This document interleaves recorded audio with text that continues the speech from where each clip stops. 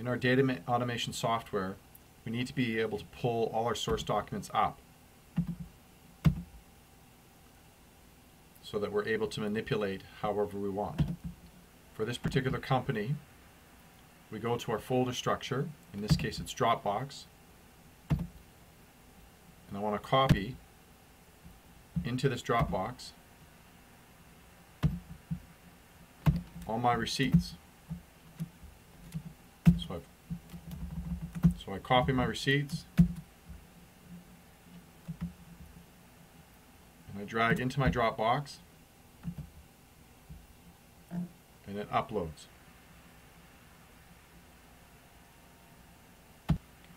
Once my source documents have been uploaded to my vendor invoices in folder for my company, I go back to my data automation site and I want to extract the data from that folder.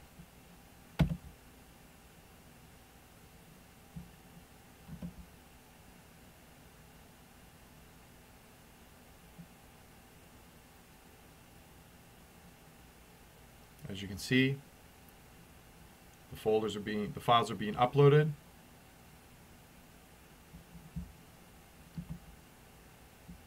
When they get uploaded, they get transferred to the uploaded folder and are completely removed from your in folder. This assures that you will continue to have the exact documents that you uploaded should you need to reference them again. They will also get, when they get processed, they will get put into this folder or this folder, depending on what service you've selected. So within my company, I now have files that have been uploaded. At this point in time, I can review whether or not these are the correct files. If I need to delete, I could select an item and I can delete it.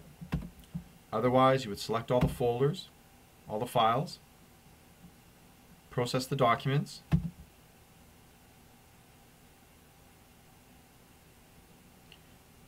if this document has not been mapped out yet, these are the messages that you will receive. Otherwise, the document will process automatically. When the system has correctly mapped the invoice or the bill,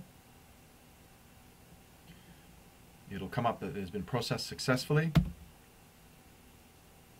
and allows you now to be able to edit the document and code it however.